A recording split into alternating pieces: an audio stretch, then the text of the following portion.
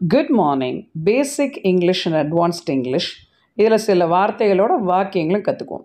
Very capable, accomplished. I am very capable to handle this case.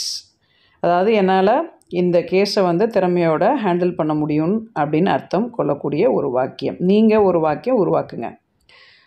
Very clean, spotless. I clean my table always after eating. நான் சாப்பிட்ட பிறகு என்னோடய டேபிளை நான் எப்போயுமே சுத்தம் செய்வேன் அப்படின்னு சொல்கிறது. நீங்கள் ஸ்பாட்லெஸ் வச்சு எனக்கு ஒரு அழகான வாக்கியம் உருவாக்கி அனுப்பணும்.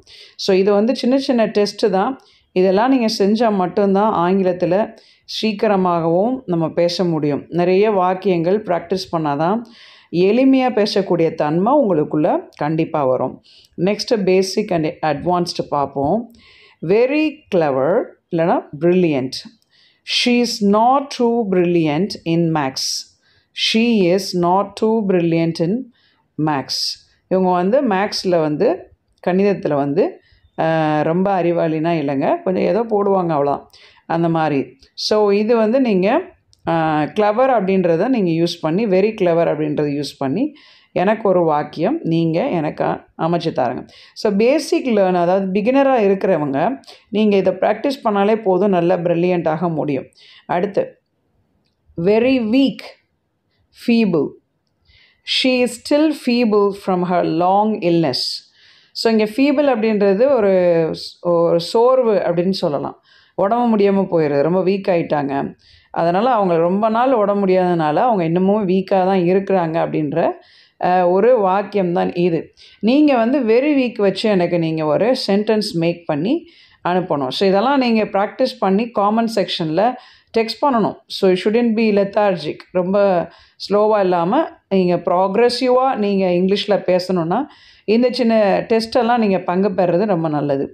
Next words. வெரி விக்கர்ட் இல்லைனா வில்லனஸ். ஸோ வில்லனஸ் அப்படின்றது நிறைய இடத்துல கேள்விப்பட்டிருப்பீங்க மூவியில். அட் ஸ்கூல் த வில்லனஸ் புலி would smack students in the face. இந்த நிறைய பேர் பார்த்திங்கன்னா ரொம்ப முரட்டாட்டம் உள்ள நபர்கள் அடிப்பாங்க ஸ்டூடெண்ட்ஸு. அதை தான் இங்கே கொடுத்துருக்காங்க. ஸோ வில்லனஸ் அப்படின்றது தெரிஞ்ச ஒரு வார்த்தை தான். நெக்ஸ்ட் வெரி டயர்ட் இல்லைனா exhausted. So he felt exhausted when his work was hectic last night.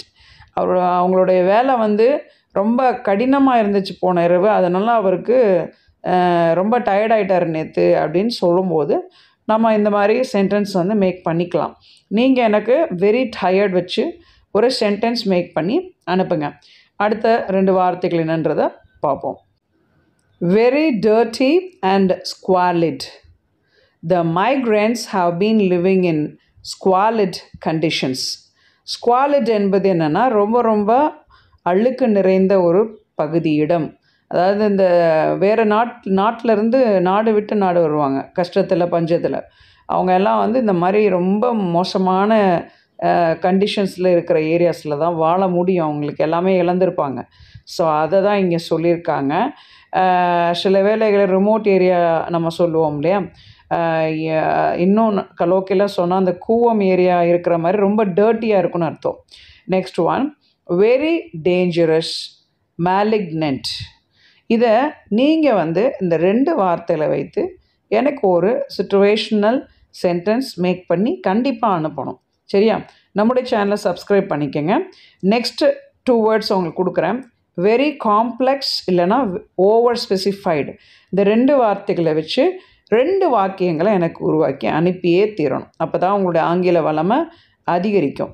Okay, நீங்கள் இன்னும் ஆன்லைன் கோர்ஸில் சேரணும் பாசிபிள் இங்கிலீஷில் அப்படின்னா இந்த வாட்ஸ்அப் நம்பருக்கு உடனே நீங்கள் தொடர்பு கொள்ளலாம்.